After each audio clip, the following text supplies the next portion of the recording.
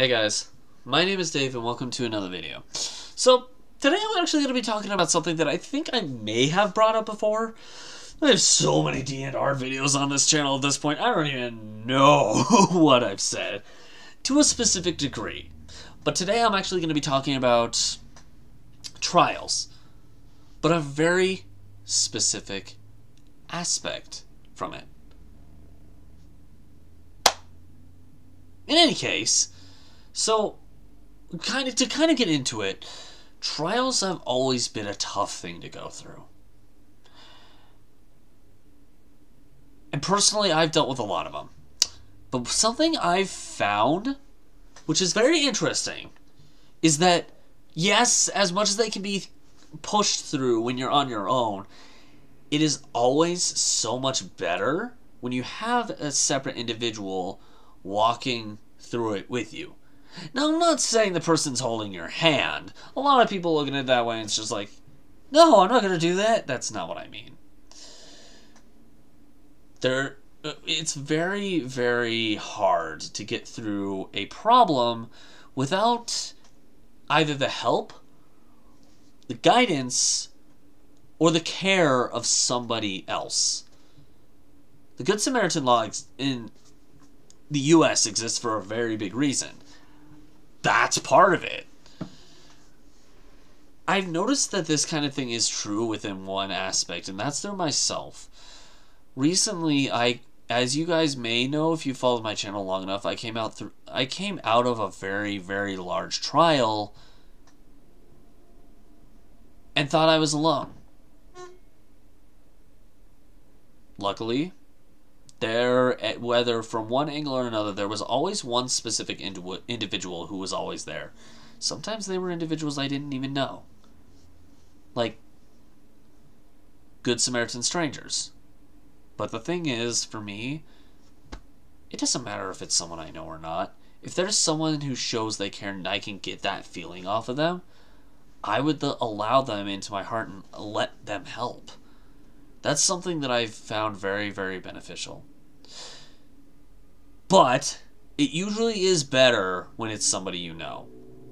A good example would be my parents. So I've got, for me, I suffer greatly through depression a lot of the time. There can be the smallest things that just trigger it like that. Luckily, every time that has happened, my mom, sometimes my dad as well, but more so my mom has always been there to relate to something going on.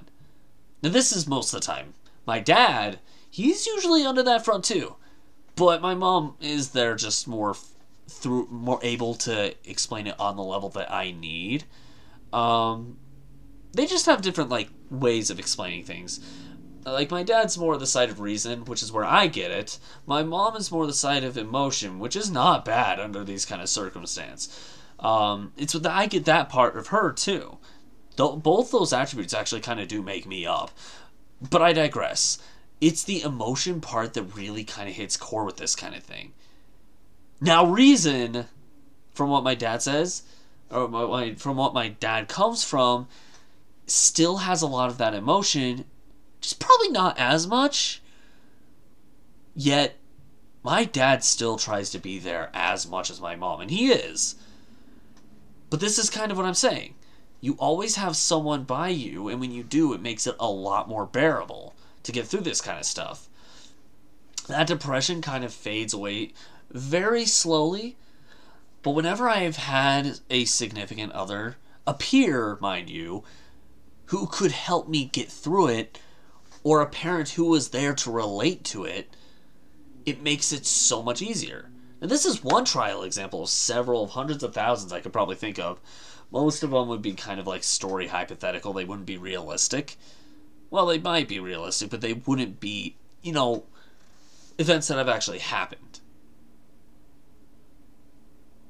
Another good example, I think, would be that there have been circumstances. I have had a very, very, very, very close friend who multiple friends actually under this front who have struggled with finances via jobs. And I have been the kind of person to always sit by their side while they find that soft spot.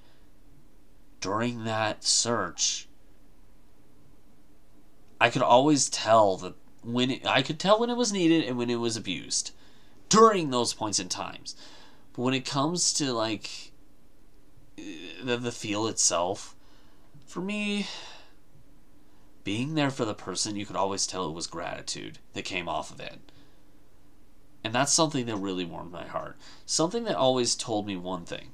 You can't do something.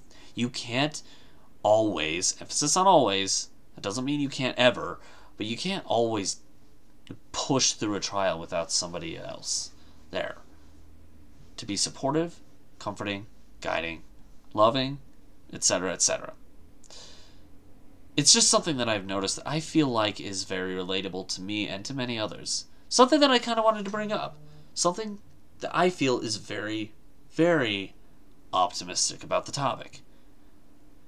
That being said, I'm going to end this video here. What did you think about what I had to say? Do you have anything else you'd like to add? If so, let me know in the comments below. If you liked this video, make sure to push that like button in so far you can't see it anymore. And if you really like to, consider subscribing to the channel. Have a suggestion, once again, for something you'd like me to talk about? Let me know in the comments below. Want to check out any videos about me, or like this one, D&Rs? Click the links on the side of my head.